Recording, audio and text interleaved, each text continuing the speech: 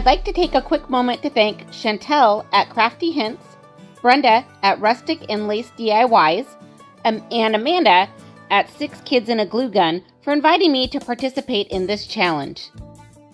So let's get started. Craft number 1. For this craft, we're going to use some of the nautical decor items at the Dollar Tree and incorporate them into a patriotic themed decor sign. So these are some fun little stars that I found in the nautical section, and I'm just going to tape off the top little parts of the hooks because I do not want them to get any paint on them. And so I'm going to set these on a paintable surface, and I'm going to paint them with my Waverly White chalk paint. For these starfish, I did have to do 2 coats of paint to cover those blue stripes in the fish. Once I have the second coat of paint on the fish, I go ahead and remove the blue painter's tape and set them aside to dry.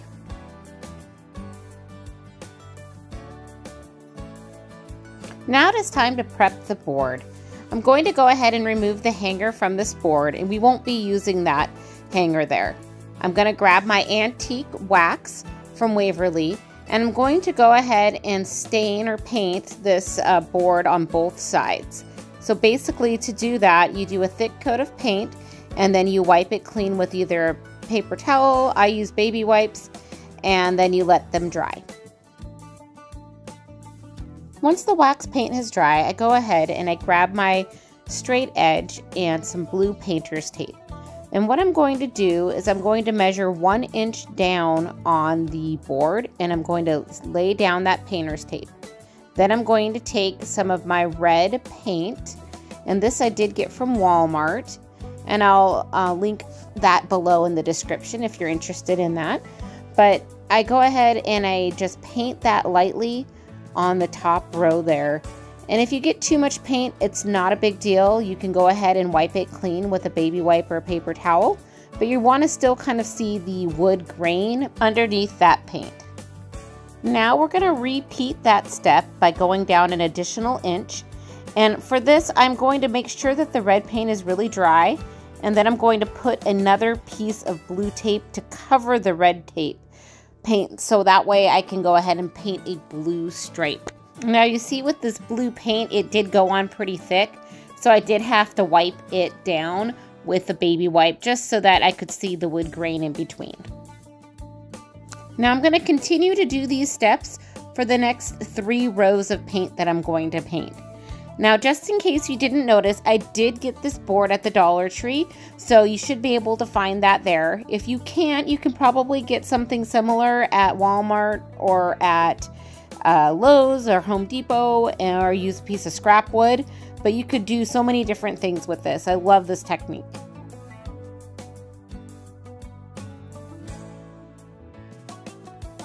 Now that we're finished painting these stripes on the board, I'm going to grab this metal ribbon that I got from the Dollar Tree last year, and I'm going to put 2 pieces on either end of the board. And this will cover the holes that were there for the original tag that was on this board. And then I'm going to do the same on the other side. And I'm just using hot glue to do this. And then I'm using my pink clips to hold those in place. So with these metal ribbons, at first I thought I was going to fold them over on the edge of the piece of wood here, but then I decided that I was going to just cut them flat with the piece of wood, so then that way there'd be nothing on the back side to catch on the wall. But you can do it either way, it's completely up to you. So we're going to grab our stars, and I'm going to flip them over and attach this Dollar Tree super glue tape.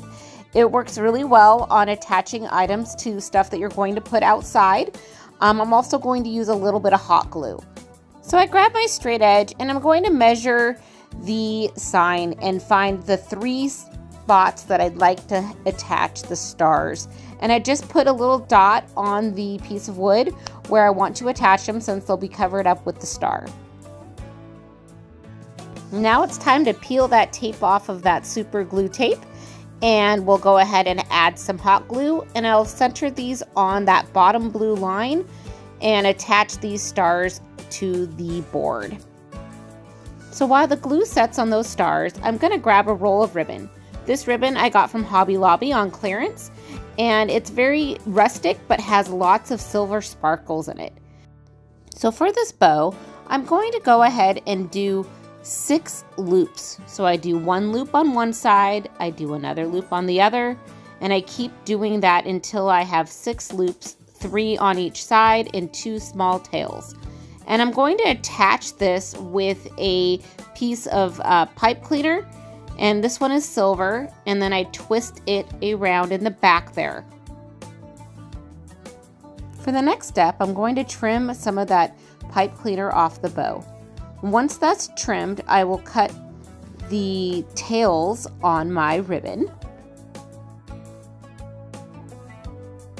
And you can leave the bow looking just like that if you'd like, but I wanted to add something extra to it, so I grabbed the roll of ribbon and I trimmed a small piece off of the ribbon. And as you can see in the video, I'm just going to hot glue that small piece of ribbon around the center of the bow. Next, we're going to hot glue that ribbon to the top loop above the star. So I found this jute ribbon in the nautical section at the Dollar Tree. I thought it was very patriotic. They had it in red, white, and blue. And I'm going to use the white jute twine here. And I'm going to attach that to the 2 loops on either end. So what are your favorite patriotic crafts? Please share in the comments below. I then tie both of those pieces of jute twine together at the top to make a nice little hanger. And that's it. Now we have some beautiful patriotic wall hooks. Craft number 2. For this craft, we're going to use that new burlap fabric that they have at the Dollar Tree and some fun ribbons that they also have at the Dollar Tree. For this step, I'm going to go ahead and I'm going to cut my ribbon into 7-inch pieces. And we will need 15 pieces. And if your roll of ribbon from the Dollar Tree is the right length that it says on the package, then you should be able to get all 15 out of one roll. But mine was not, so I needed a second roll to get that last piece. So with this wider ribbon, I'm going to go ahead and fold them in half vertically and then cut in half. And you can see me doing that in the video here.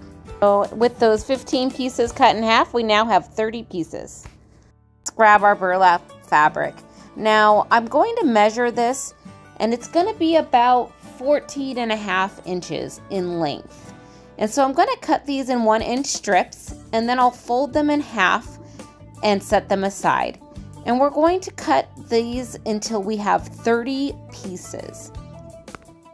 So this small wreath form has 3 sections, and we're going to use 10 pieces of ribbon per section, per style of ribbon. So you're going to see me there tying 1 piece of ribbon to the first 2 outer rings, and then we're going to move that up to that brace, and we're going to flip that over and see how that looks.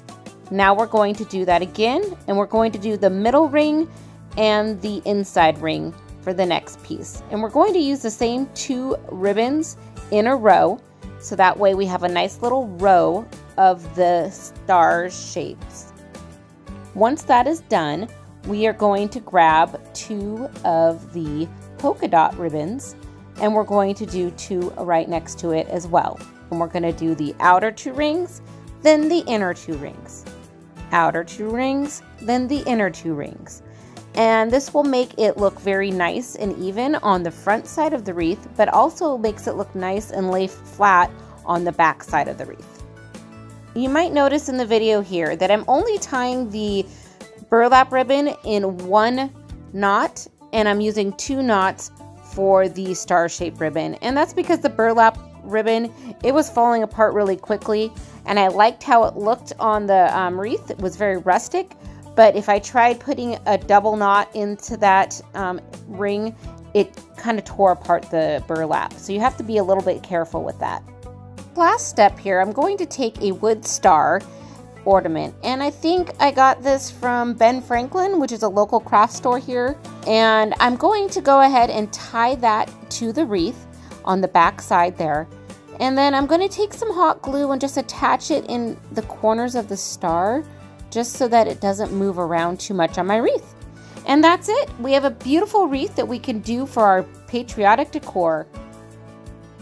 Craft number 3. For this craft, we're going to use that fun jute twine in red, white, and blue, and some different bead sets that I found at the Dollar Tree. And the first bead set is Patriotic, and I'm going to just take all the beads off of that bead set. The other one was a nautical bead set, but I loved the square beads on this. So I'm going to take, and I took out 14 beads, and I saved the rest of the beads for another craft at a later time. And I used these bamboo sticks here, and I actually put the bead on the bamboo stick, and I paint each bead individually. I know it takes a little while, but it's one coat on each bead, and it's not very many beads. And so I just like how the finish looks for me, but I know there's all sorts of other techniques you can use to color the beads. So while the beads are drying, we're going to go ahead and make a tassel. And I'm going to kind of do this in slower motion here so you guys can see how this is made. I go ahead and I tape down a piece of string that I'm going to actually use to bead the garland. And I then take my jute twine and I'm going to tape down the end. And I'm just going to wrap that around that piece of wood. I think I wrapped it around about 15 times. And once I've done wrapping all of that twine, I go ahead and I tape it where it's at in place, and then I cut it. Just so it's a little bit easier to do. You don't have to tape it, but it makes it easier for me to make sure I get a nice good tassel. Now I'm going to take that string that we're going to actually use for beading, and I'm going to tie a knot at the top of this twine. Then once that knot is tied, I'm going to grab my scissors, and on the opposite end, I'm going to cut the twine off of the board.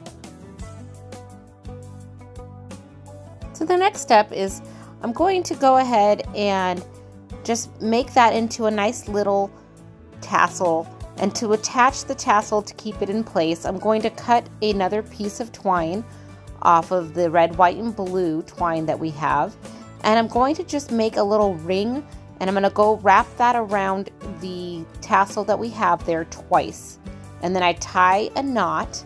I think I actually tied a double knot into this. And then we're going to smooth out part of that string into the tassel, and then the top part of the knot, the string on that side, I'll just go ahead and trim that off.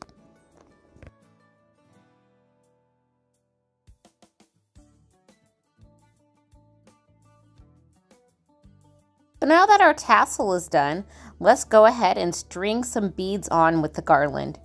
So I start with the square brown beads, and then I go red, white, blue. And then I do brown bead again and go red, white, blue. And I continue until I use up all of the beads.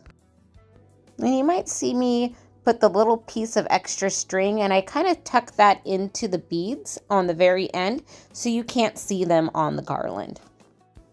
So now that we have all of our beads on our garland, I'm going to go ahead, and I found these cute star, I don't even know what they were called, ornaments from the Dollar Tree, and they had them in red, white, and blue.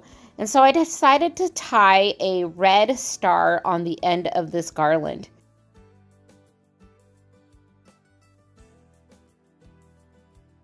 But I felt like it needed something more, so I did take the red, white, and blue twine, and I actually weaved that through the hook on the red star, and I tied a basic bow onto the hook, and voila, we have this beautiful garland that you can put on your tiered tray or on any other decor that you have in the house for a patriotic theme. Thank you again for watching. If you'd like to see more videos, please click on the playlist to the right. Have a great day!